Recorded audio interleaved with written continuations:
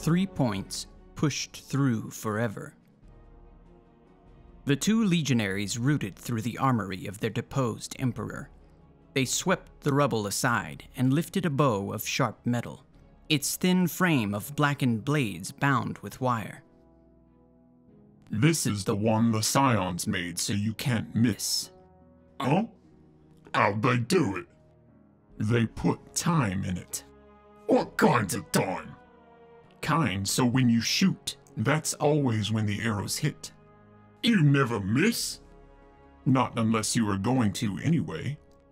But if you do miss, it'll make it a time that you don't. Right. Unless this time was a time when you did. It was the third day of the dry joining.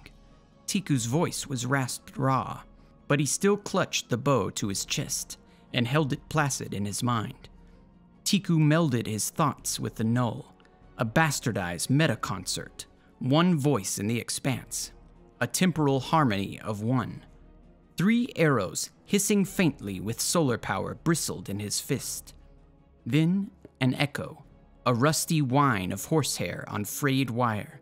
Ticuu plucked the bowstring. Spots of blood appeared on the floor.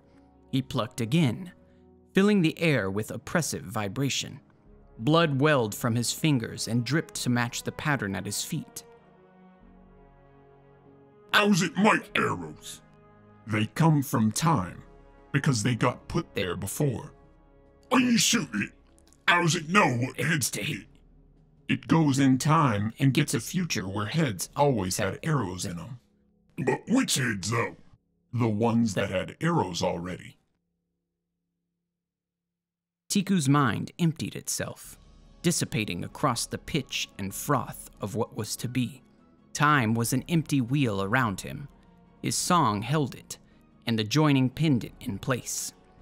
3 points of harmony between the will and the physical. His fist rose. 3 shafts pierced the Y-shaped pupil. They had always been there. 3 points pushed through forever.